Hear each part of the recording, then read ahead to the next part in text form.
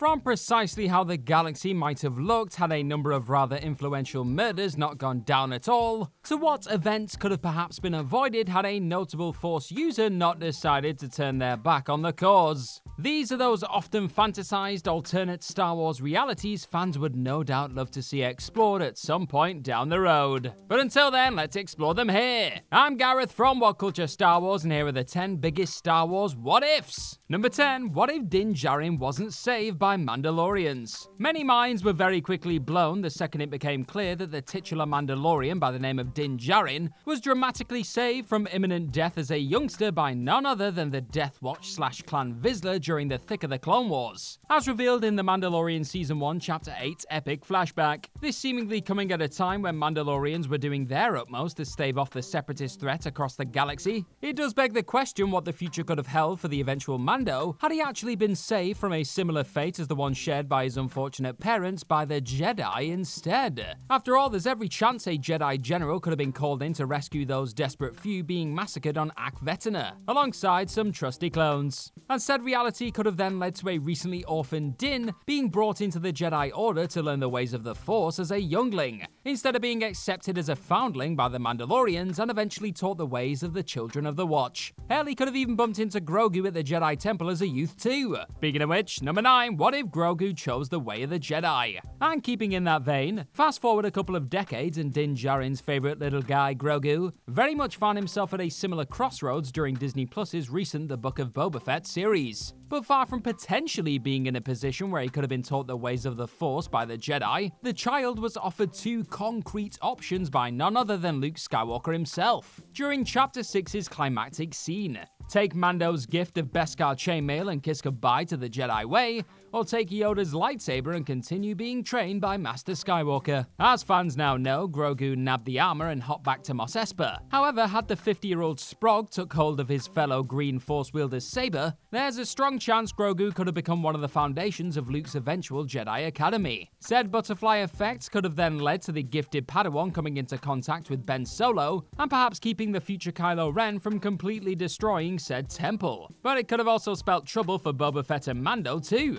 with the unstoppable Rancor potentially laying waste to all in Mos Espa if it wasn't for Grogu's Force-powered intervention. Number 8, what if Rey joined the dark side? Fans were quite rightly hooked by the concept of Daisy Ridley's Rey potentially wandering into the dark side on the back of the Rise of Skywalker's teaser trailer footage, hinting at an ominous future for the sequel generation's chosen one. Yet it was ultimately revealed that said heel turn was little more than a vision/fear of who she could become if she were to embrace her grandpap's relationship with the Force. In what could undoubtedly offer up a ton of unexpected and instantly captivating alternate scenarios, however, Rey genuinely accepting her place as the next coming of Palpatine perhaps would have seen the inherently powerful Force user actually join forces with Kylo Ren, en route to completely dominating the galaxy and squashing the Resistance. Who knows, maybe Empress Palpatine's relentless quest for more power could even have led to Kylo Ren having second thoughts about the concept of ruling and bullying this universe, paving the way for a different variation of the long-awaited return of Ben Solo, as the two inevitably came to blows over the fate of the galaxy far, far away.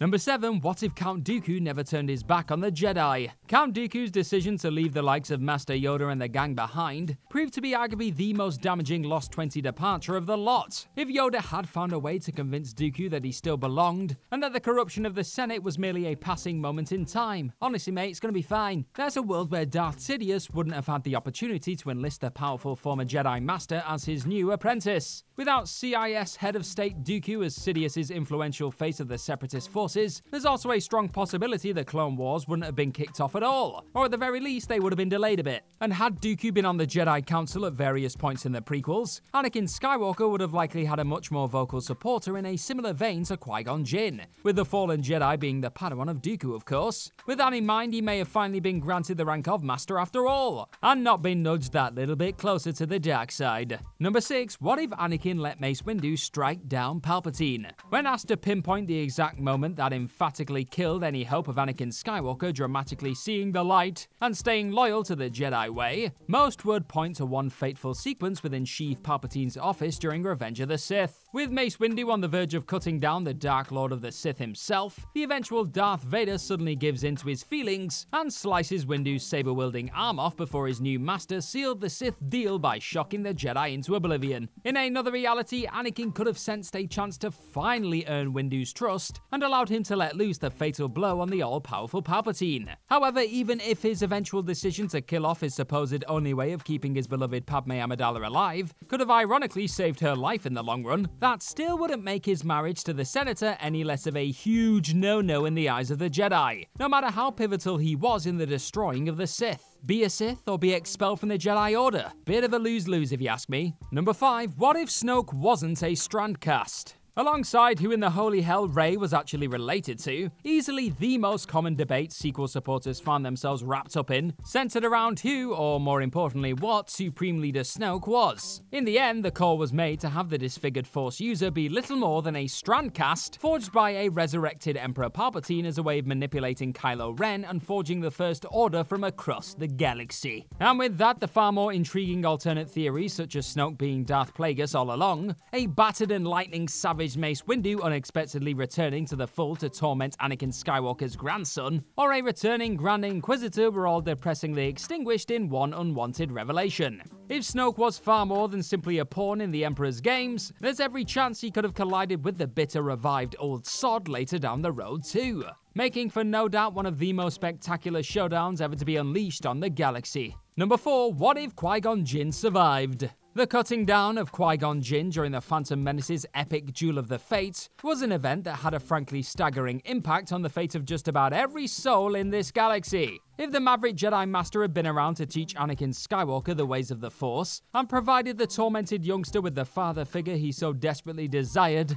there's every chance the Chosen One wouldn't have eventually been led down a far darker path, and ultimately been responsible for the death of many a Jedi and civilian over the decades. Also, had Jinn managed to come out on top in his battle with Darth Maul on Naboo, perhaps the Sith Padawan would have been dealt a more fatal hand than merely being sliced in two by eventual mortal enemy Obi-Wan Kenobi! This likely would have led to many of the events of the Clone Wars and Rebels animated series not coming to pass, such as Maul killing off Kenobi's beloved Duchess Satine Kryze, for example. And who wouldn't want to live in a world where Satine lives happily ever after with her Obi, eh? Number 3. What if Ahsoka Tano never left the Jedi Order? Much like Dooku before her, Ahsoka Tano's choice to leave the Order wasn't without its consequences either, though at least she didn't go all Sith on us. After all, it was the Jedi Commander's decision to walk out on the cause that ultimately planted one of the most important seeds of doubt into her former master's mind about whether the Jedi were actually fighting the good fight. If Tano had stayed put and happily accepted Mace Windu and Yoda's invite back into the team, surely Skywalker would have been less likely to turn to the dark side in his bids to keep Padme Amidala from biting the dust, with the conflicted Jedi probably turning to Tano as he searched for a solution instead.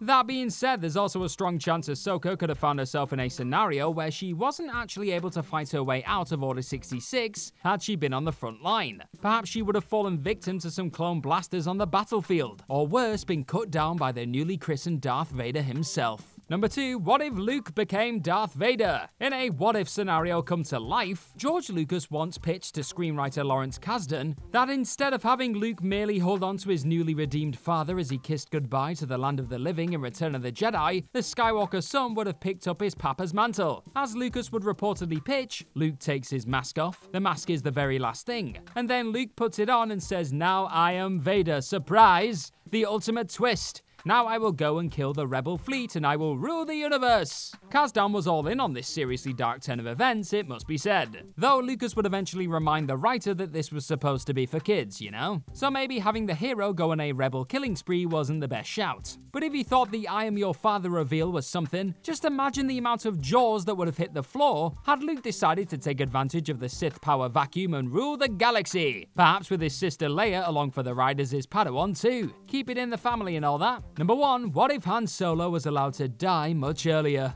It's no secret that Harrison Ford had been angling for the death of Han Solo long before his eventual demise at the hands of his son Ben during the climax of The Force Awakens. So what if Han did actually make the ultimate sacrifice during the original trilogy ending Return of the Jedi? Well, for a start, Solo and Leia Organa would have definitely not tied the knot on Endor a few days after the dramatic battle on the Forest Moon, and said lack of marriage would have no doubt meant that any little Solos would have also been off the cards too. So no Ben Solo / Kylo Rens would have made their way into the galaxy. galaxy. Chewbacca would have likely either dedicated himself entirely to the New Republic cause, and/or gone about liberating his homeworld of Kashyyyk on his lonesome, and Leia might have been thrust into a far darker place in the wake of her love's demise, potentially giving into the dark side too. All in all, Solo's sacrifice would have certainly added some serious emotional weight to the conclusion of that OG trilogy, but this what if has the potential to be a touch depressing the more you think about where it could have ultimately led. In short, it seems Lucas was right to have a bad feeling about this one. And that's our list of any other huge Star Wars what-ifs that we've missed. Let us know all about them in the comments section right down below, and do not forget to like, share, and click on that subscribe button while you're at it. Also, be sure to head on over to whatculture.com and find some more awesome articles just like the one this video you're watching right now is based on. I've been Gareth from What Culture Star Wars. Thank you as always for clicking on this lovely video today.